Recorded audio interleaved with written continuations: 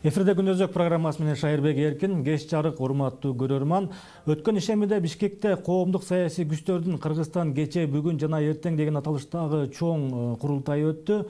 Биз бүгүнкү бетме талкуубузда ушул курултайдын жыйынтыктарын талкууласакпы деп турабыз. Конокторубуз коомдук ишмер Эмилбек Каптагаев жана саясатчы Равшан Жээнбеков. Саламатсыздарбы? Кош келиңиздер. Ошол курултайда сиздер экөөңүздөр тең баяндама жасап сөз сүйлөдүңүздөр. Мына азыр болсо бүгүн коомчулукта жана бир катар массалык маалымат каражаттарында ошол курултай максатына жеттиби деген суроо кабыргасынан коюлуп, ар кандай талкуулар жүрүп жатат. Биз ошол суроо көтөрүүдөн мурда ошол курултай өзү эмне деген максатты көздөдү эле деген суроого көрөрмандарга түшүнүктүү болуш үчүн ошол суроого жооп алып алалы, андан ары сөздү улантабыз. Эмилбек мырза, сизден баштасак, ошол кандай максатта уюштурулду? Эми бул азыр саясий кырдаал коомдогу негизинен, анан коомдогу эле жалпы бул психологиялык климат мындай бир чыңалгандай болуп баратат да. Заманы алмашты, жаңы президент менен мурдагы мына Атамбаевдин заманы ооп бир кичине бир оң жагына жылгандай болуп, элде үмүт пайда болуп турат. Бирок ошо үмүт менен кошо бул үмүт чоң нерсе да. Бул президентке көп нерсе жүктөлүп, көп нерсени тилеп, көп нерсени элдер күтүп турат. Мына ушундай шартта коомго бир учурлаш маселелерди талкуулай турган бир жалпы аянтча керек болчу. Ошо коомдо кызыктар, ушу күйүп бышкан, ушу бир өзүлөрүнүн ою бар, сөзү бар уюмдар, саясий партияларды чогултуу керек эле.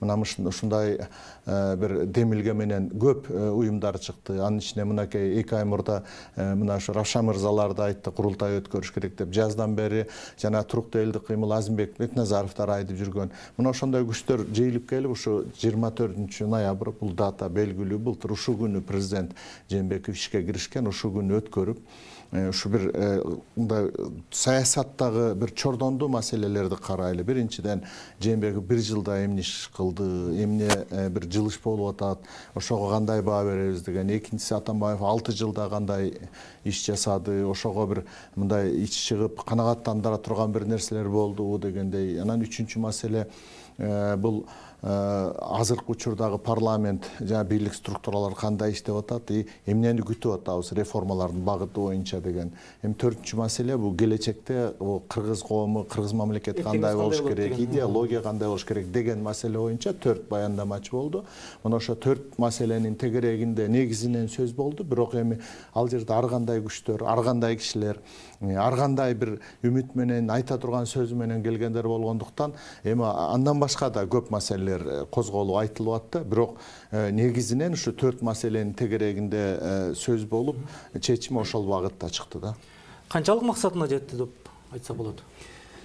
Эми ар бир адам, ар бир саясий күч ошол курултайга келгенде өздөрүнүн максаты менен келет, өздөрүнүн коомго айткан, айтпаган максаттары бар албетте. Биз анын баарын билбейбиз, бирок жалпысынан биздин максатыбыз ушул жалпы Кыргызстандагы баардык саясий күчтөрдү колубуздан келишинче ошол аянтчага чакырып келип, оң тарап, сол тарап, оппозиция, бийлик бардыгын талкуулайлы деген оюбуз бар болчу. Эми жалпысынан талкуу болду. Бирок мүмкүн оппозиция тарап көбүрөөк келбей калды, аралашпай калды. Бирок эми келбей калды деп айта турган болсок, бүгүнкү күндө оппозиция жок болуп атпайбы Кыргызстанда? Оппозициянын саны аз болуп атат. Анткени жаңы президентке оппозиция болуп өтүш үчүн көбүрөөк адамдар болуш керек, көбүрөөк саясатчылар болуш керек. Азыр алардын саны аз болду дагы, оппозициялык маанайдагы көз караш курултайда азыраак болуп калды.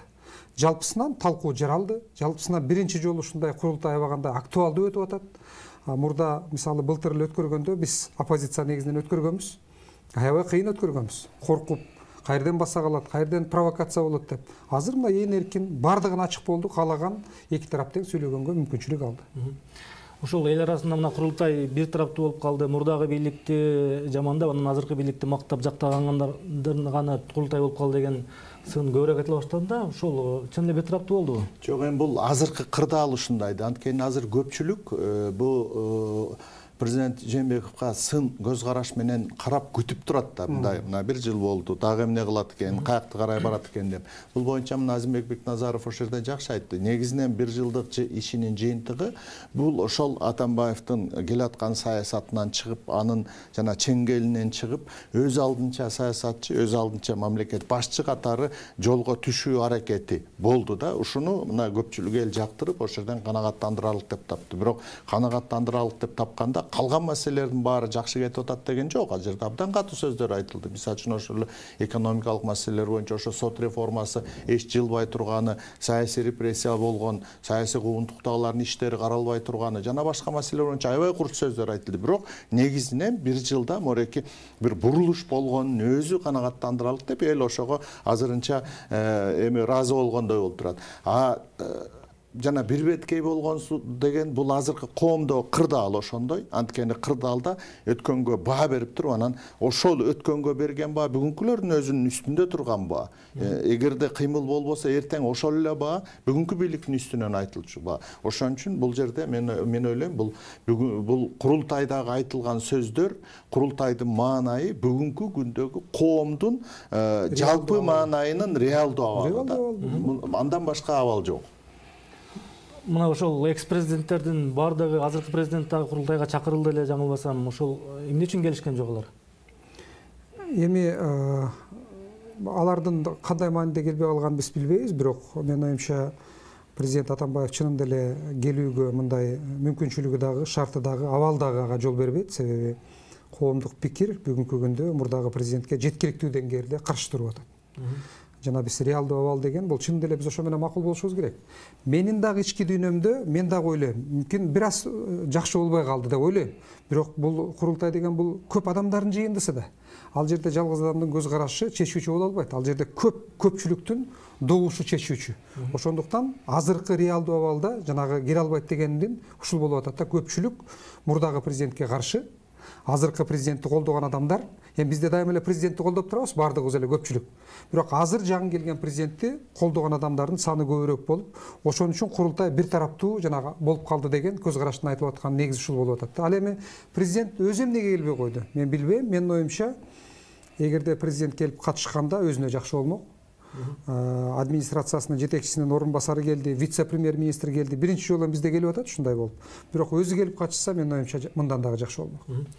Конструктивдүү бир сөздөр болгон жок, ойлор айтылган жок дегендей сындар айтылып атат да коомчулукта. Ошондой болду жана. Эми бул ошону айтып аткандардын ким айтып атат дегенди караш керек да. Ошону айтып аткан кишилер өзүлөрү коомдо орду кандай, сөзү бар, пикири бар, коомдо бир мындай салмагы, анан кылган иши бар кишилерби дегенди караш керек да. Мына журналисттер айтып атат дегендечи, анан баягы Facebookча бирдемеге жазганды эле карабай. Мына бүгүнкү күндө ошол жердеги айтылган сөздөр, болгон талкуу, анан кабыл алынган чечимдер бул мамлекеттин келечегин аныктачу маселелер. Ал жерде куру мындай бекер же болбосо эриккенден болгон мындай сөз болгон жок. Анан экинчиден мына мен деле бул курултайга мындай көп маалыматым жок турганда, мына Равшан мырза айтып калды, сиз деле келип уюштурууга катышпайсыз. Мына бүгүн мен ошого мындай кейибейм да, мына канча күн убактың кетти, канча күн ошо энергияң кетти, ушуну даярдашканга нерв кетти дегендей көп аракет болдук да. Бирок ушуга катышып, ушу курултай ушундай форматта өткөнүнө мен кейибейм. Мына бирок албетте ал жерде чечимдерде макул болгонуң бар, макул болбогонуң бар. Анткени ошо делегаттар добуш менен кабыл алып атат да. Мисалы үчүн мен каршы болгондо дагы ал жерде 600дөй киши макул деп ушул кирсин деп атат. Мына бир эле мисал, ошол жерде мына Нармен Түлеев келди, өзүнүн арманын айтып, мен деле ошо куугунтук болгом, Атамбаевдин убагында ушундай болгон, Атамбаев камалыш керек, мына самолеттон көрдүм,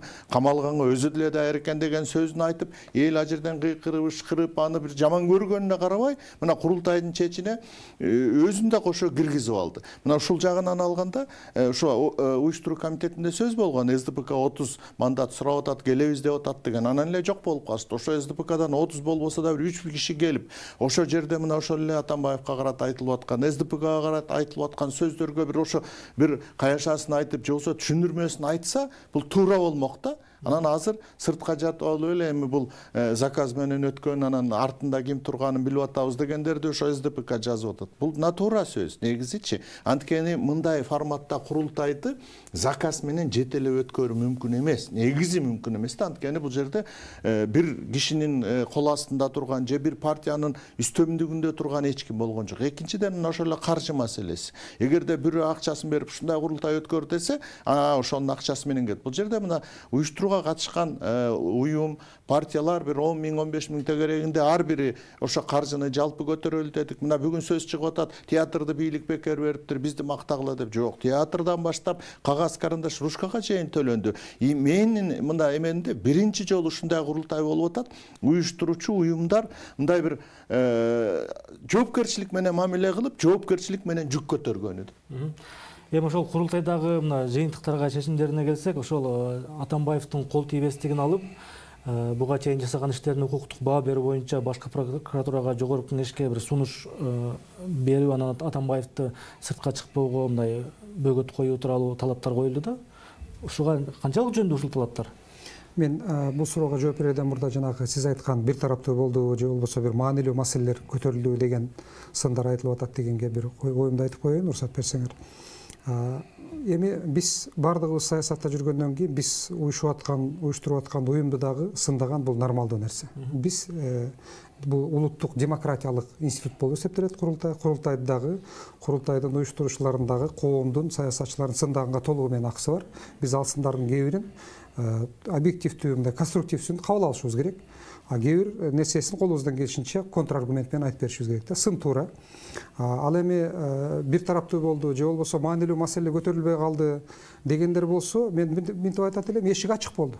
Эгерде кайсы бир ошол конструктив маселе көтөргүсү келген адам саясатчы же граждандык коомдун өкүлү болсо, келип катыша турган болсо, биз эшикти жаап койбойт элек да. Ошондуктан ал бул сын кабыл алынбай турган сын болуп эсептелет.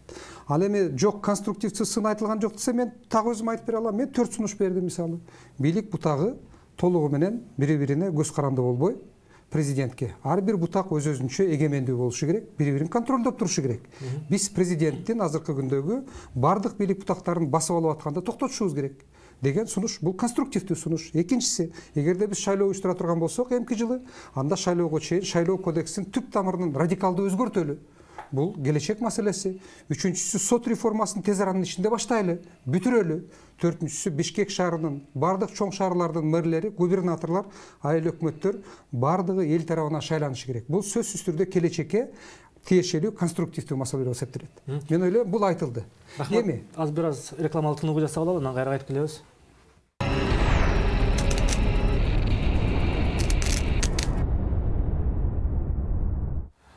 Көрсөтүүбүздү улантабыз, урматтуу көрөрман. Биз өткөн ишемде өткөн коомдук саясий күчтөрдүн Кыргызстан кечээ, бүгүн жана эртең деген аталыштагы чоң курултайынын жыйынтыктарын талкуулап жатабыз. Биздин конокторубуз Эмилбек Каптагаев, коомдук ишмер, жана саясатчы Равшан Жээнбеков. Равшан мырза, сизге сөзүңүздү улантып берсеңиз.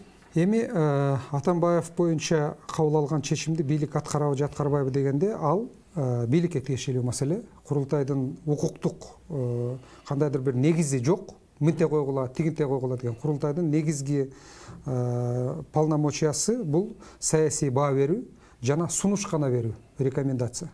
Ал эми бийлик кандай кабыл алат, укук коргоо органдары кандай кабыл алат, ал алардын маселеси. Бирок негизинен курултай ошондой чечим берди көпчүлүк менен. Бийлик аны аткарабы аткарбайбы, ал бийликтин колундагы келечекте бийликке жоопкерчилик алып келе турган негизги маселелердин бири болуп эсептелет. Эмилбек мырза, ушул Атамбаев тууралуу курултайдын чечими, жыйынтыгы канчалык жөндүү десек болот? Эми жөндүү, бул абдан тыкат эле анализ болду да. Бүгүнкү күндөгү эксперттердин пикирлери, буга чейинки келген баягы коомдогу биздин көйгөйлөрдүн баарына салыштырып келгенде, курултайда айтылган бу Акаев, Бакиев, Атамбаев үчөөнүн бийлиги ички табигаты окшош, ички механизмдери окшош. Бул бир кишинин жеке бийликти толук узурпация кылып алууна негизделген. Ошонун негизинде Акаев үй бүлөлүк кландык башкаруу башкаруу түзсө, Бакиев үй бүлөлүк кландык башкаруу түзсө, ошого окшош эле мына жеке кландык башкаруусун Атамбаев түзүп алды деген бул мындай талашсыз эле көзгө көрүнүп турган нерсе. Мына ошол эле Атамбаевдин тиги жан жөкөрү Исаковдун адвокаты болгон Нурбек Токтогонов деле курултайда ошону айтты. Атамбаев укук коргоо органдарын толук өзүнө курал кылып алып, курал катары пайдаланган. Мына ошол куралды толугу менен азыркы президентке өткөрүп берди деп атат. Мына кеп азыр ошол куралды азыркы президенттин пайдалануусуна ошо мурдагы Атамбаев кылгандай жана саясий куугунтук, саясий репрессияларды жасап жибергенге коом мүмкүнчүлүк береби, жокпу, жол береби, жокпу деген маселе болуп атат. Курултайда ачык эле айтылды. Мындай жолго мындан ары биз каршы турабыз деген сөздөр айтылды. Анткени Атамбаев түзгөн ал тигилерден келди да Акаев, Бакиев, Атамбаев түзгөн бийлик бул мына эгемендик жылдардан бери элдин да шоруна, мамлекеттин да шоруна калып аткан ошо бийлик болуп атат да. Бийликти жеке басып алып, өзүнүн жеке кызыкчылыгына колдонгон. Ал эми Бакиев менен Атамбаевдин окшоштугу. Бакиев дагы өзүнүн президенттик мөөнөтү бүткөндөн кийин сактап калуу максатында конституциялык реформа камдап, конституциялык сот аны колдоп, бийликти мурас катары баласына берүүгө камдап калганда, мына ал реалдуу мына кечээки документтер боюнча. Атамбаев да ошону мына Сооронбай Жээнбеков президент айтып атпайбы? Атамбаев мени үчүнчү бир күчтөр аркылуу, үчүнчү адамдар аркылуу кол мындай үстүмөн башкаргысы келген депчи. Мына мунун өзү бул жанагы конституциялык талаадан сырткары турган бийлик борборун түзүп, ошо бийлик борборун өзү президенттен кеткенден кийин да сактап калам. Сыртта туруп мамлекетти башкарам деген аракети ошого мындай бир ниети болуп атат да. Ушул аракет ниеттин өзү бул мамлекет астында, конституция астында, эл астында чоң кылмыш. Мына ушул жөнүндө айтылды. Бул биздин мамлекеттин келечегине карата чыккынчылык катары бааланып, ошон үчүн анан жогорку кеңештен тиги органдардан суралып атат да ушуларга укуктук баа берүү маселеси. Ушул аракеттерине албетте сөзсүз укуктук баа берилиш керек. Демек укуктук негиз барбы? Укуктук негиз бар. Кыргызстанда бардык президенттер бир эле Атамбаев эмес, тилекке каршы биздин саясий системабыз бүгүнкү күндө ошондой түзүлүп калган. Тилекке каршы көпчүлүк коом дагы ошону колдойт. Биз ачыгын айтышыбыз керек. Бир эле ал президенттердин күнөөсү эмес, ошол президенттерди ошол иштерин жасап атканда колдоп отурган коомдук пикир, саясатчылардын көпчүлүгү ошол системаны түзүүгө биз баардыгыбыз жардам беребиз дагы. Андан кийин президенттер кеткенден кийин алар тебелеп жатып калабыз да. Биз колубуздан келишинче бир эле кеткен президенттер эмес, иштеп аткан президенттердин туура эмес нерсесин айтышыбыз керек. Мурдагы президенттердин бардыгы колдорунан келишинче мүмкүн болушунча чексиз узурпациялык бийликти түзүштү. Бийликти узурпациялашты. Бардыгын жоопкерчиликке тартса болот ошол боюнча. Бирок эми аларды эле айтайын десек, азыркы президент да ошол жол менен кетип атпайбы бүгүнкү күндө. Азыркы президент дагы келери менен узурпацияны баштады. Азыркы президент дагы келери менен парламенттин ролун жокко чыгарды. Өкмөттүн ролун жокко чыгарды, соттордун ролун жокко чыгарды, жергиликтүү бийликтин ролун бардыгын жокко чыгарып иштеп атат. Азыркы күндөгү саясий система толугу менен ошол бойдон калып калды кайрадан. Сынган жок да. Шерден бир эмеде мына ушул узурпация маселеси боюнча бул азыркы президент келип жаңы жасаган жок да. Буга Атамбаев ошо узурпация кылынган бийликти өткөрүп берди. Бардык механизм рычагтары менен даяр системага отурду. Эми кеп ушул система андан ары эмне болот? Биз ушуну сындырып, өзгөртүп, жана конституциялык укуктук талаага алып келе алабызбы, жокпу деген маселе турат. Ар ким мына биздин эң чоң багы трагедия ушунда болуп атат да. Биз өлкөдө эреже сактап, мыйзам сактап жашагыбыз келбейт. Мына президенттен баштап эч ким сактагысы келбейт. Мына азыр Атамбаев түзүп Жээнбековдун колуна карматкан бийликтин ички табигаты ошондой. Бул узурпацияланган бийлик. Бардык мүмкүнчүлүктөрдү бир жерге чогултуп, түйүп, байлап туруп берди. Эми ушул бийликти ажыратып, жанагы конституциялык реформа талап кылынып атканы, соттук реформа талап кылып атканы, укук коргоо органдары жагынан курултайда абдан жакшы пикир айтылды. Бул көз карандысыз тергөө комитетин түзүү, тергөөнү улуттук коопсуздук кызматынан, прокуратурадан чыгарып туруп, өз алдынча көз карандысыз акыйкат тергөө жүргүзгөндө орган түзүү маселелеринин баары тең ошо жанагы бир түйүнгө түйүлгөн, узурпацияланып чыңалган бийликти ар бирин бийлик бутактары боюнча өз-өзүнө берип, өз-өзүн ар ким ыйгарым укугунун чегинде иштегендей кылуу. Мына курултайдын талабы ушул болду. Равшан мырза, ушул түйүндү кантип чечебиз? Ушул абалдан кантип чыгабыз эми? Бул бир эле бизде бардыгыбыз эле ушул 27 жылдан бери айта беребиз ушул конституциялык реформа депчи. Эми 1000 жолу конституциялык реформа жасайлы, эгерде президент же болбосо ошол бийликти колунда топтоп турган адам конституцияны бузгусу келсе, бизде бузуп коюу жеңил эле. Азыркы күндө да конституцияда кандайдыр бир мүмкүнчүлүктөр бар, оңдой турган. Бирок ар бир келген президент өзү ойлойт да, мен эле жакшымын, мен эле тазамын, мен эле уурдабайм, мен бардыгын билем, мен баарынан акылдуумун деп ойлойт дагы, элдин бардыгы жаман, өзү гана жакшы сезилет да. Анан бардык чечимди өзүнө ала баштайт да, ошо менен анан кийин баары алып келип аягында анан мурдагы президенттердей болуп, бардык авторитар болуп, бийликти узурпация кылып жетип калат. Ошон үчүн президент азыр келгенден күндөн баштап бизге окшогон адамдар айта турган болсо жаман көрбөш керек. Президенттин бизге окшогон сын айткан адамдардын бир нерсеси бар. Биз кошумат кылбайбыз. Кошумат кылгандардын баары бүгүнкү күндө Атамбаевден өтүп азыр Жээнбековдун алдында отурат. Биз эртең Жээнбеков кеткенден кийин ушуну айтабыз. Атамбаевга да ушуну айтканбыз убагында. Азыр дагы ошону айтып атабыз. Президент Жээнбеков азыркы саясий системаны сындырышы керек. Эгерде сындырбай турган болсо саясий системаны, анда эртең ушул саясий система өзүн куумалайт. Өзүн ушул КГБ куумалайт. Өзүн ушул генералдык прокуратура куумалайт. Ушул парламент башка президент өтөт дагы Сооронбай Жээнбековду дагы Атамбаевди болуп куумалайт. Ошондуктан эмне кылышыбыз керек? Өкмөттүн эгемендүүлүгүн өзүнчө сактайлы. Парламентти шайлоо кодексин тез аранын ичинде өзгөртүп туруп 20-жылда келе турган, эми азыр жетишпейт, 20-жылда келе турган парламентти эгемендүү парламент болуп түзгөнгө толугу менен мүмкүнчүлүк бар. Президент кийлигишпесе, президент тизмени түзбөсө, президент өзүнүн партиясын түзөм деп аракет кылбай турган болсо, тала эгемендүү боло баштайт дагы, эркиндик менен өз алдынча процесстер кетет.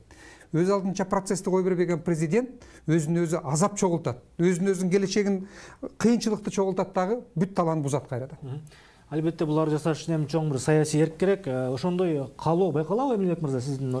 Эми бул жыл башынан бери Сооронбай Шарипович менен президент катары мындай айткандарынан, өзүнүн бир кыймыл аракетинен мындай белгилери байкалат да, белгилер байкалат.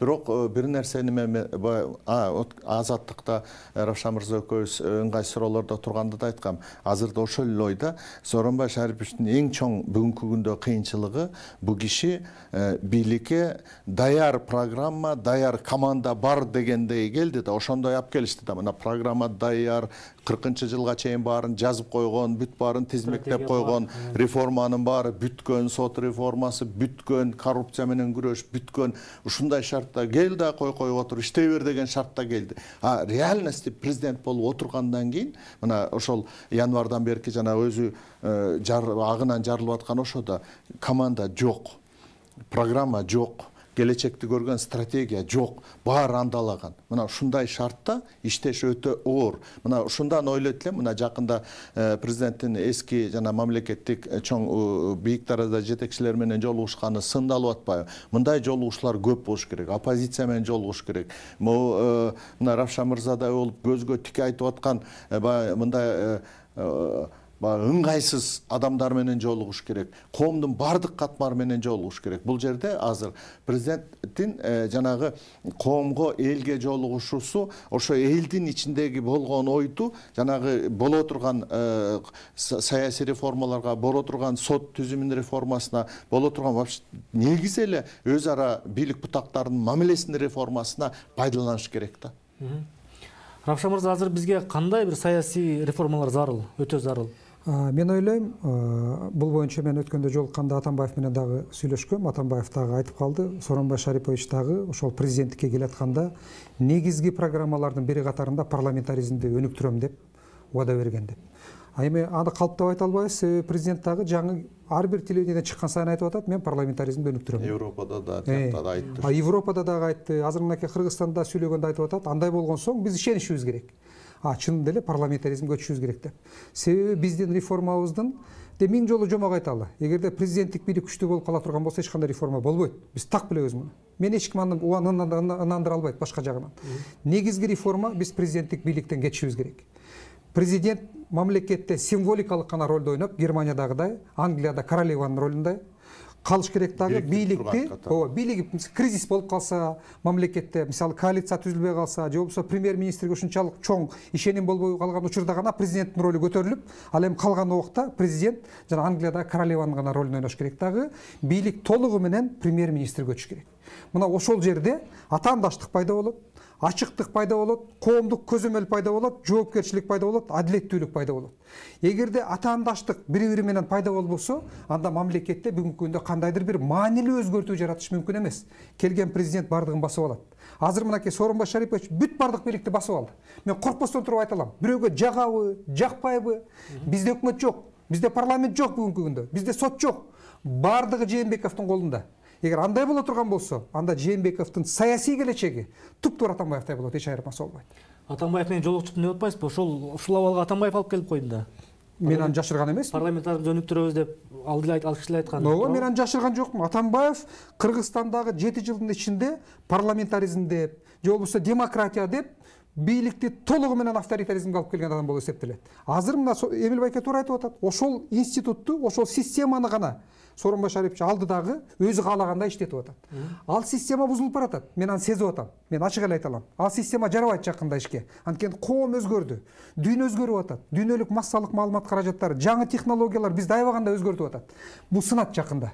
Себеби басым күчөп келатат аябагандай. Бирок күч менен сындырбай аны. Бизде жана революциялар эмне үчүн болуп атат? Эгерде президент Сооронбай Шарипович өзү түшүнүп, өзү сындыра турган болсо, ал тарыхый миссия болот. Кыргыздын тарыхында системаны сындырган президент боло элек. Бардыгы системаны бекемдегиси келет. Ал эми системаны сындырган президент, ал Кыргыздын тарыхында кала турган президент болот. Эмилбек мырза, мына ошол жогоруда ошол атам Жээнбековдун ишинде мындай канааттандырылык деген баа берилди деген сөз болду го. Ошол мына коомчулукта болсо элде дагы эле күтүү режими бар да, ушул күтүү режими канча убакытка созулушу мүмкүн дагы? Көп болсо 1 жыл. Анткени эмки 1 жыл болуп 2 жыл өтүп кеткенден кийин андан ары тескери санай баштайсың да, жана 10, 9, 8 деп президенттин мөөнөтү бүтөөрү санала баштайт. Мына андай шартта ошо баягы санап күн саналып кала баштагандан баштап оор реформалар жасаш кыйын болуп калат. Анткени бардык кыйынчылыкты эл башында көтөрөт. Анткени үмүт болот. Үмүт бул көп нерсеге чыдатат да. Мына 30-40 жылы биздин ата бабалар дагы жыңайлак суу сугарып, жыңайлак баягы иштеп, ачка иштеп, бирок үмүт менен келечекте балдарыбыз жакшыртып үмүт менен көтөргөн. Мына ошол сыяктуу эле арты жакшы болот. Президент өзү баштап атат, өзү сындырып, жана ички коррупциялык узурпацияланган бийликти өзү сындырып атат. Эми мындай баягы үйдөн көчкөндө да ыңгайсыздар болот да. Ошол сыяктуу көч козголуп жаңы конушка көчүп атканда кыйынчылык болот деп эл чыдайт, түшүнөт да. Эгер 2 жылдан ары кетип калса, мындай чоң иштерди президент өзү башкарып өткөрүш кыйын болуп калат. Демек чечкиндүү кадамдар керек. Чечкиндүү кадамдар азыр керек да. Мен бир нерсени кошуп айтып коеюнбу? Мынакей, өткөндө президент өзү дагы айтып калды, мени 1 жыл аябагандай колдодуңар депчи. Коомдагы, саясатчылар дагы. Мен азыр так билем. Кыргызстанда президент Жээнбековго каршы ушунчалык оппозициялык көз карашты эки эле адам бар бүгүнкү күндө. Бирөөсү Атамбаев, экинчиси Мадумаров. Мынакей бардыгыбыз керек болсо мурда оппозицияда 10-15 жыл жүргөн бардыгыбыз 1 жылдан бери президентти болуп көрбөгөндөй колдоп бердик. Дагы кандай колдоо керек президентке? Анткени мен ойлойм, келген президент Эмилбекке туура айтып атат. Маанилүү өзгөрүүлөрдү, кыйын өзгөрүүлөрдү 1-100 күндө баштайт. 1 жыл эмес, 1-100 күндө баштайт. Мейли 1 жыл кылалы дагы. Мейли дагы жарым жыл берели. Канакей реформалар. Сот адилеттүү болуп калдыбы? Экономика өзгөрдүбү? Же болбосо мамлекеттик кызмат көрсөтүү аябагандай радикалдуу өзгөрө алдыбы? Жокту өзгөрүүлөр. Мына ошол курултайда ошол эң чоң жетишкендик катары Жээнбеков Атамбаевдин чеңгелинен баягы чыкканы деп айттыңыз да, жогоруда ошондой баа берилди. Эми бул ошондон тарта мына эки экс-президент менен жаңы президент ортосунда бир кризис тирешүү башталды. Ушул тирешүүнүн арты кандай эмнеге алып келиши мүмкүн? Биз жаңы эле ушул маселени талкуулап келдик эле келатып жолдо. Көптөр айтып атат, ошо эки президенттин ушинтип бири-бирине карама-каршы турган туура эмес деп. Мен ушул демократиялык багытта көз караш саясатчы катарында мындай бир үлгүлөрдү келтире элем да. Мисалы азыркы күндө Грузияда мурдагы президент Саакашвили менен азыркы реалдуу Грузияны башкарган адам Иванишвилинин ортосунда болуп көрбөгөндөй карама-каршылык болуп атат. Бири-бирине компроматтар, бири-бирине жаман сөздөр. Ушунчалык конфликт болуп атат. Арменияда жаңы келген премьер мурдагы эки президентке кылмыш ишин козгоп, бири-бири менен ит менен мышыктай болуп турат. Махаткир Малайзияда мурдагы премьер-министрди 50 миллиардка чейин азыр акчасын өндүрүп түрмөгө камап атат. Америкада, мынакей эң демократиялуу деген Америкада Трамп президенттикке келери менен демократтар Трампка атайын кызматтарды жалдап, компромат издеп, болгон быкыр-чыкырынын бардыгын алып чыкты. Мен айтат элем, мамлекетте канчалык саясатчылар бири-бири менен мыйзамдын негизинде карама-каршылыкка бара турган болсо, мамлекет ошончолук ачык болот. Муну коркутурган эч нерсеси жок. Эки президент бири-бири менен карама-каршылыкка бара турган болсо, бул мамлекетти өнүгүүгө, ачыктыкка, бири-бирибизди артыбызды карап иштегенге, эгерде бүгүн иштеп атсак, таза иштебесек, эртең жооп берерибизди билип, абайлап иштегенге үйрөтөт бизди. Муну жаман нерсеси жок. Сиз кандай боласыз? Шунун арты эмнеге алып келиши мүмкүн? Тирештин арты. Мен бул максаттарынан көз каранды да, эгерде мына Атамбаев ушул тирешке аттанып алды да, ошондо эмне максатты көздөп атат? Эгерде максаты эмне болсо да иши кылып, кандай болсо да, кандай баа менен болсо да Жээнбековдон өч алам деген максат болсо, анда бул колдобой турган, муну мындай ачык эле каршы чыга турган кыймыл болуп калат да. Анткени анын арты жаман болот. Бул өч алуу эптеп эле ошо эмне болсо ошо болсун деген. А бирок мына азыр Равшан мырза айткандай, мамлекеттин бийликтин тазалыгын кармоо, мыйзамдуулукту сактоо багытында мына мен Анда Атамбаев бүгүн актанып, мен сүттөн акмын деп отурбаш керек. Өзү бийликти узурпация кылып алганын, сот, прокуратура, тергөө органдарын кандай колдонгонун, эмне болгонун ачык айтыш керек. Бүгүнчү мен ушундай кылгам, күнөө менден кетти, мен тайдым, жаздым. Бирок ушул иштер бу кийинки президенттин учурунда кайталанбасын мен каалайт элем. Мен мамлекет үчүн, элдин келечеги үчүн да айтыш керек. Эгерде жөн эле өч алуу максатында болсо, бул анда туура эмес када болуп калат. Рахмат сиздерге. Тилекке каршы биздин убактыбыз аяктап калды. Урматтуу көрөрман, биз коомдук саясий күчтөрдүн курултайынын жыйынтыктары тууралуу сөз кылдык. Бизге Эмилбек Каптагаев жана Равшан Жээнбеков мырзалар конок болду. Саламатта калыңыздар. Кыргызстаныбыз өссүн, өнүксүн, тынч болсун деген тилек менен бүгүнкү көрсөтүүбүздү жыйынтыктайбыз.